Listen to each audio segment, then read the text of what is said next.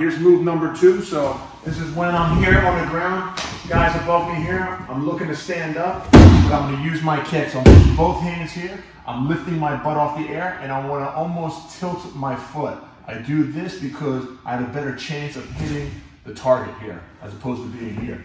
So as soon as I get my distance that I need, both hands on the ground, hopping up, and right in my combat stance here, okay? Keeping my distance, okay?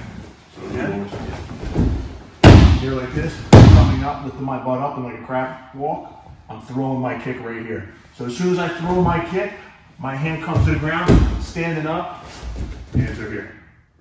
Okay?